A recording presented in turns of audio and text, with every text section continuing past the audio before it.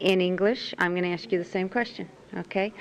Zhongyu, where are you from in China, and how did you end up working with this company based out of Beijing?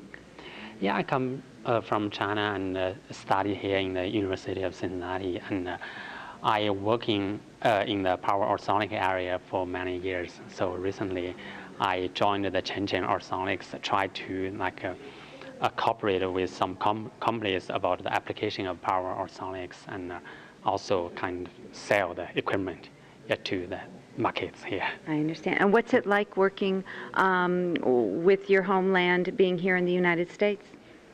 Yeah, I want to in China we have the technology right now is also improved, and another reason we have the manufacturing capability, and we can reduce the cost and also can improve the quality here. Yes. So if we combine this technology and the cost used in the biodiesel and liquid application area, that'd be the great. That in Chinese, no.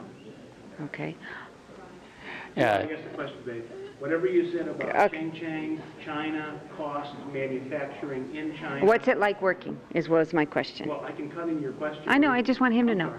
What's it, in Chinese, what's it like working here in the United States with your homeland?